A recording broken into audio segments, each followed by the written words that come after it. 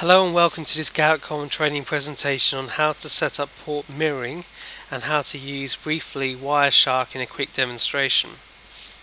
So what we're going to do is we're going to open up the web browser, which we've already logged into the switch, and we're going to go down to the relevant section in the menu tree to go to the port mirroring section to configure port mirroring.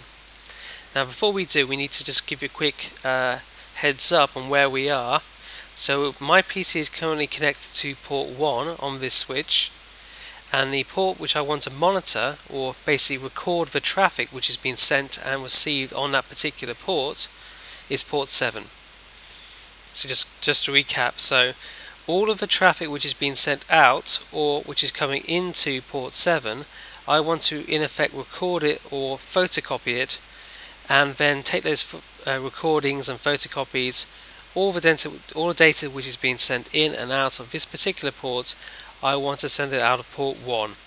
So this will be my monitored port, number 7, which goes to another switch, and number 1 will be my sniffer port, which is connected to my laptop, which I'll be running Wireshark on to record that traffic.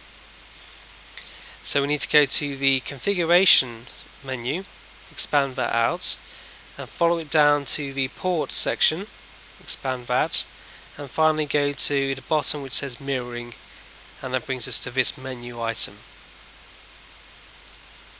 Now we want to go to the edit button, and all we want to do now is enable port mirroring. We want to select which port we're going to monitor, which is basically which port whose traffic we're going to record is port number 7. And which port our laptop is connected to, which that recorded traffic is going to be sent to, which is the sniffer port. So this is the port we're monitoring, we're recording, where we want to troubleshoot or test, and this is the port that we want to have our PC connected to, where all that monitored data is going to be sent to. Click OK, and that's it. That's the setup. Very simple, very straightforward. So click OK. Now what we need to do is we need to open up another application called Wireshark. So if I show you what this looks like, this is Wireshark here, and what it is a protocol analyzer application. It's also called Etherreel until they change the name to Wireshark, but it's sometimes still known as that. And what it does is it gives us the ability to, if I open up, is to take all the traffic which has been sent in and out of a particular interface and record it and display it to you so that you can look through all the different messages which are being sent and received.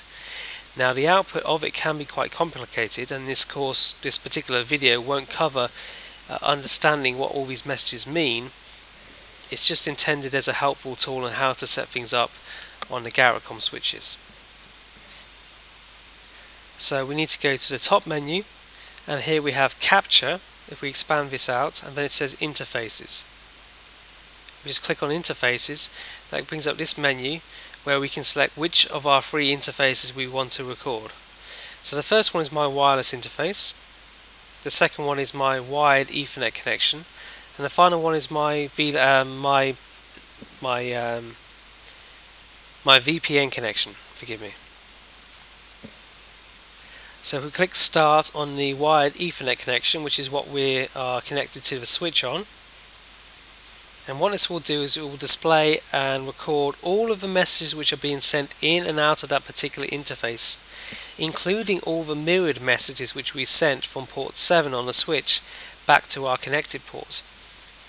And here we can see all the spanning tree information, not only from the connected switch, the switch we're connected to, but also the switch that port 7 is connected to as well.